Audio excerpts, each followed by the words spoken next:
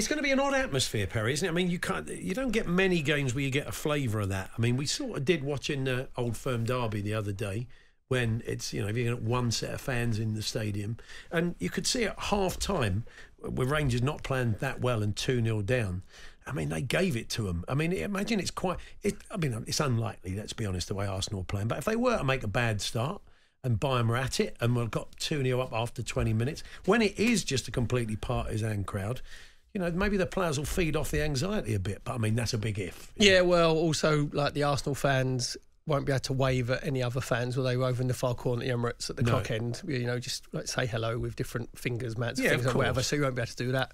You miss. I think you kind of having away fans there adds to an atmosphere. I mean, you'll take it having all your own fans at the ground. That's great. Well, so actually, the atmosphere at the Emirates last season, this season, is the best it's ever been. Yeah. Like, because synergy between the fans and the players, and like the North London Forever anthem, obviously the Champions League anthem as well. But North London, that comes on, and it's absolutely vibrant. And I think even the difference is, even if we go 0-0 for about 20-25 minutes, or we go 1-0 down, you don't hear the moans and you can hear the moans and groans and the sort of the dissatisfaction of fans. They trust the players to get themselves back into it. You get more of a galvanising, come on, and it's like, whoa, it's like pretty special. Yeah, and also, if the Arsenal fans want to vent their spleen, and Harry Kane and Eric Dyer, so they could be getting double bubble. It probably won't bother him. He'll just get on with it. Nah. But you can hear the songs, don't you? Oh, Harry went to Bayern Munich and he's won very little. All I'd say, I mean,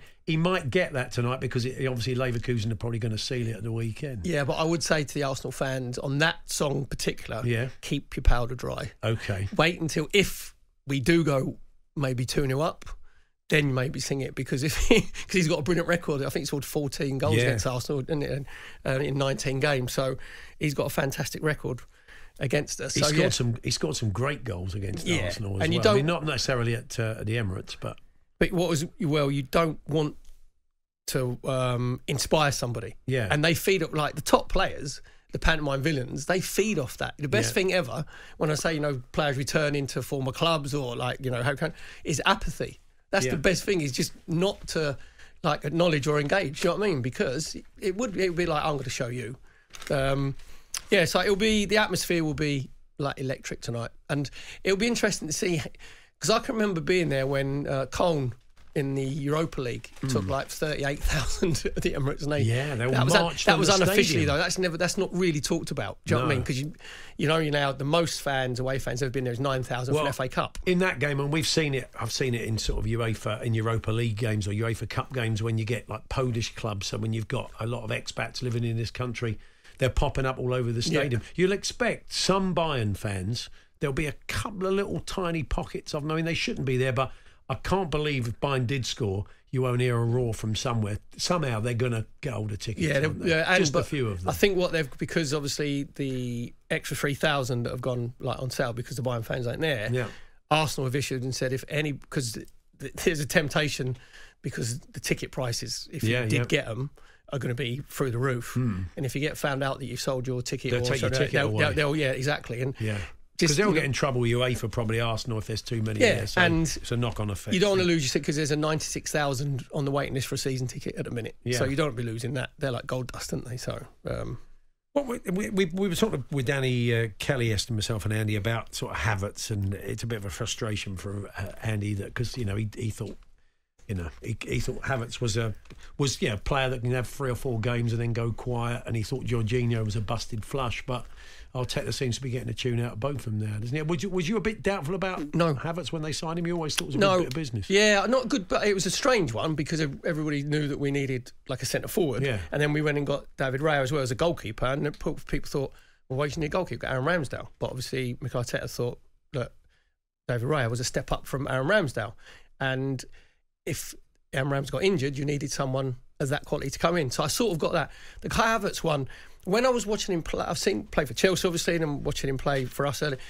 I used to look at him and think, there's a player in there. And even when he was getting stick beginning of the season, they tried to play him in that Granit Xhaka inside left sort of role, and you could tell his confidence was shot to bits. So it's the coaching that he's got from Arteta. It's like the arm around the shoulder and the environment that Arteta's created.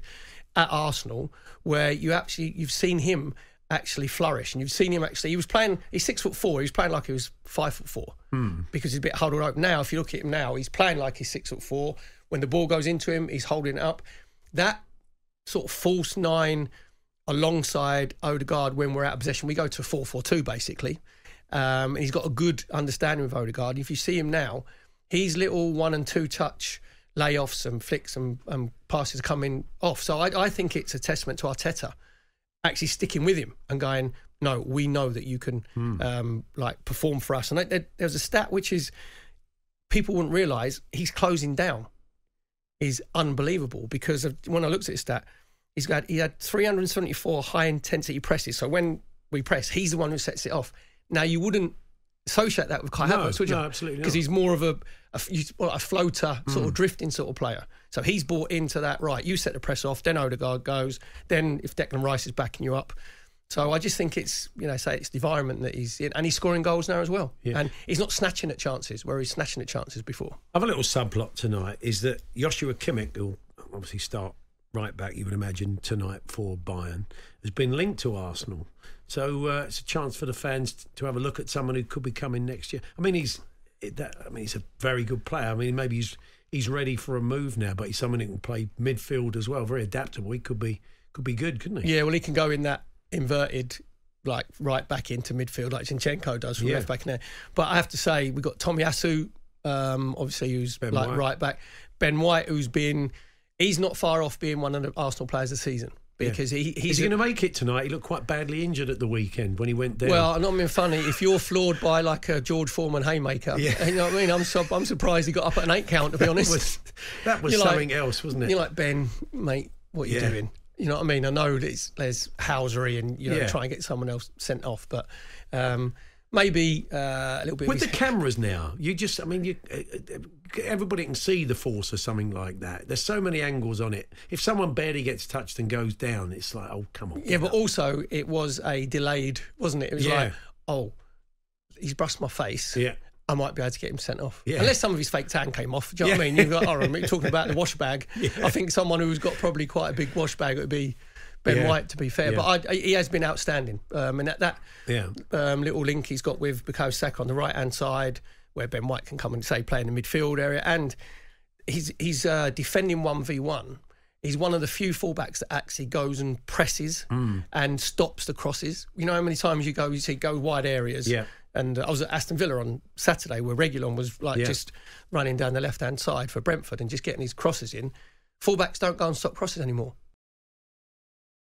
Paul Hawksbee and Andy Jacobs, Monday to Friday afternoons 1 till 4 on AM, on DAB, via the talkSPORT app and on your smart speaker. talkSPORT.